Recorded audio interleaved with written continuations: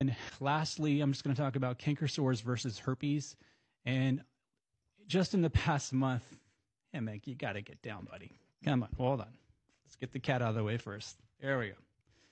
All right, I'm almost done. So canker sores versus herpes. What is what? I literally, in preparing for this, I had a patient a month ago came in with, like I said before, a wisdom tooth consult. He's got canker sores. They're on his cheeks. They're on the inside of his lips. I just saw another patient a week ago, lesions all over, and I'll show you pictures of these, lesions all over the gums, herpes, HSV, right?